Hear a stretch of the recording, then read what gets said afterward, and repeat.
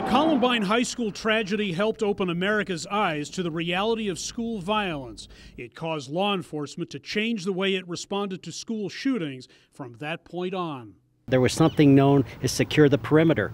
Now that's no longer. We have officers, single officers going in, paramedics going in. We're all working together. So that doesn't make the headlines, how many have been stopped. Frank DeAngelis was principal of Columbine back in April 1999. He's dedicated his retirement to preventing repeats of the attack in which 12 students and 1 teacher were shot to death.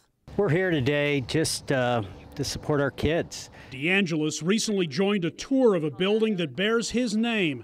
For 5 years inside this converted old elementary school not far from Columbine. Every one of us, when we come in here, we put our egos out the door and we say, how can we do this better? The Frank DeAngelis Center for Community Safety has helped police officers and school personnel from around the world prepare for active shooter events. It's super valuable. William Woodward with the University of Colorado Center for Study and Prevention of Violence says while working to prevent shootings in the first place is critical, learning how to conduct school lockdowns, confront shooters, and clearing rooms during a violent incident is also key. The big problem there at Columbine was it took 4 hours between the first shot fired and getting to the library where all the killing happened. These days, SWAT teams are trained to go into a school in a diamond-shaped formation. The officer in front is tasked with going after the shooter. You don't wait. That protocol was not followed at a Uvalde, Texas elementary school in May, where police officers waited more than an hour to take down the gunman who just killed 21 people. I just think it's negligent not to know what the state of the art is in terms of dealing with an active shooter. It's unconscionable.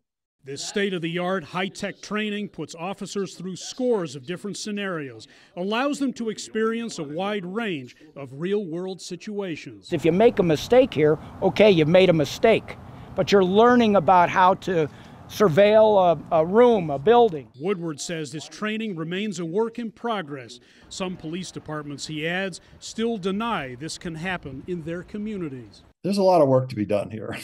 DeAngelis has felt the pain firsthand. I refuse to be helpless. I refuse to be hopeless, and I'm not giving in as long as I'm on the face of this earth. That's why this center is here.